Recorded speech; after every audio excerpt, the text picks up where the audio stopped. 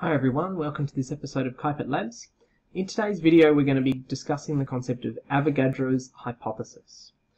Okay, so far by now that you've seen the demonstration on what we would call the Hoffman voltameter. The idea that we took a sample of water and we used electrical energy. So if we had our water molecule and we used electrical energy to split it into hydrogen and oxygen. So we could take a compound and use a large amount of energy in the form of electricity to split it into its elements. And that we see this concept of the 2-to-1 ratio. We produce twice as much hydrogen as we do oxygen. So therefore that suggests that in that compound we have twice as many hydrogens as oxygens, leading us to propose the formula of H2O. Okay, but so this is the way that the early chemists actually were able to develop their knowledge about what compounds were like. They could look at how they could take elements and form a compound. They could look at a compound, break it into its elements, and carefully measure masses and volumes to be able to draw some conclusions, to make some inferences from their observations. Okay, but so then this kind of leads us to this concept called the Avogadro hypothesis. So Avogadro was one of the early pioneer chemists doing a lot of work to do with gases.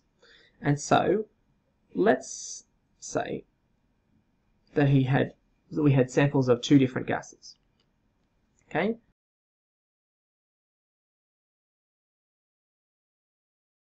Okay, so we've recognized, it's a relationship called Avogadro's law, that with samples of gases, that pressure is proportional to temperature. Okay, so in each of these boxes have equal volumes. Okay, so I realize that my drawings might make that a bit hard to imagine, but bear with me. So we've got the same volumes, so boxes of the same size. Now, if we see that the pressures are equal and the temperatures are equal, okay, then what we can do is we can actually draw some conclusions about what are the number of particles in each box. That if we can say, all right, well, if the pressures are equal, the temperatures are equal, the volumes are equal, then even though we have gases with different particles, the black ones over here and red ones over here, but then we can actually make the next logical step and say, well, everything else is kept the same, okay, that it's then reasonable for us to say that they have the same number of particles in each box. Okay, and so then what that means is that then we get to this idea of so the Avogadro hypothesis. So if as long as we have the gases at the same temperature and pressure, that equal volumes of any two gases contain an equal number of particles. Okay, and so what that means is it's actually very profound, even though it looks very kind of so what at this point, because it means that from the early chemists' kind of perspective, that now they could actually compare any two gases, and as long as they could control the pressure and the temperature, that then they could make draw direct conclusions from their observations of what volume of gas that they had. They knew that if the temperature and pressure were the same, they knew that if we produced 200 mils of gas A and 100 mils of gas B, that we had double the particles of A, double particles. That is, we have 2A for every 1B. Okay, so by looking at this relationship, whereas previously we couldn't draw that conclusion because we didn't know about how those particles were kind of arranging themselves in the gas. But so now we can actually then say, all right, well, therefore that we have twice as much A as we do B. Okay, and then likewise, if we take 200 mils of A and react it with 100 mils of B to make a certain amount of product, then that allows us to draw conclusions about what that compound is like. Okay, we're also going to revisit this concept in reverse, kind of flip it around to have a look at some things in a little bit of a later date.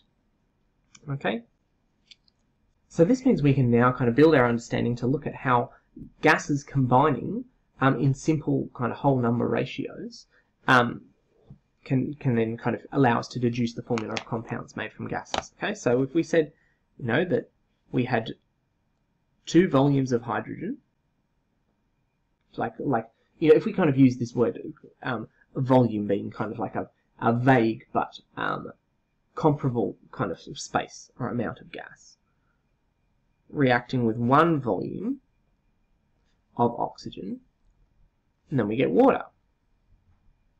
Okay, so if we say, all right, well, I've got, okay, let's say that each box has each volume is 3 particles worth. Okay, and so then we've got 2 volumes of hydrogen with 1 volume of oxygen. Then we're getting, these are our water particles. Okay, so for each water particle we use 2 lots of our hydrogen for every 1 of our oxygen. And so then that allows us to infer the formula of H2O. Because Dalton went to his deathbed firmly believing that water had the formula of HO. We now recognise that that's incorrect. But so then that's kind of the way that we can draw that conclusion. And so looking along with the sheet that you've got there, we're going to skip one and then move down to when we think about nitrogen and hydrogen combining together to make a substance called ammonia.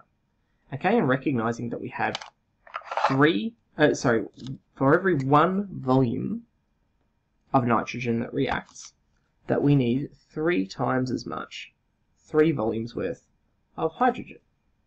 Okay, so that suggests that for every one of these we need 3 of these, then that means that in ammonia, for every 1 nitrogen, I have 3 hydrogens.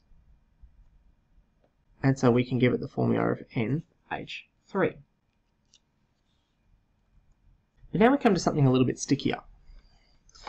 Okay, so in example 3 that you've hopefully put together by now, or at least you're going to come back to, looking at this concept of hydrogen plus chlorine reacting, so with 1 volume of each, then producing hydrogen chloride. Okay, if we do it like this, this is how you did it. So you end up with hydrogen chloride, HCl.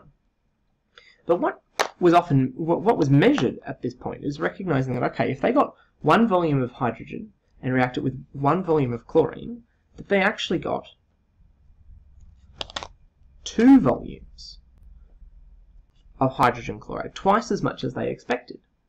Now, we've talked about the concept of conservation of mass, that particles can't be made, that particles cannot be created or destroyed, that they're rearranged. And so the number of particles that we have over here needed to originate from somewhere. And so what that then allowed chemists to actually deduce, or that the only explanation they could develop for it, is that they still had 1 volume of each. However, each hydrogen particle must have 2 atoms connected together. Each chlorine particle must have 2 chlorine atoms connected together.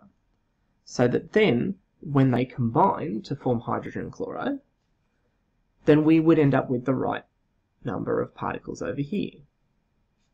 Okay? So what this suggested was that these substances, these elements, were called diatomic. That is, they have 2 atom molecules.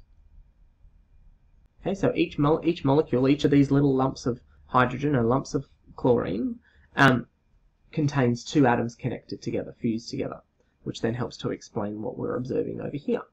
Okay, and so then what that allows us to do is to explain why, say, water, we see a similar thing.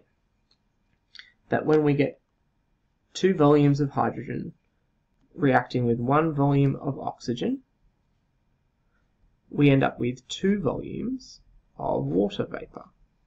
Okay, so then the idea that hydrogen is diatomic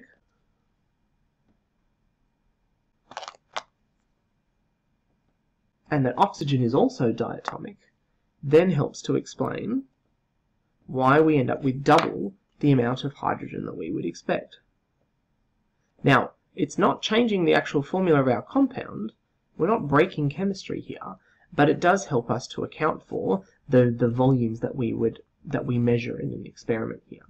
So recognizing that that most non-metal elements are diatomic, and I would say except the noble gases. Okay, on the far right hand side of the periodic table. Okay, so that includes things like O2, N2, H2, Cl2, F2, I2, Br2. Okay,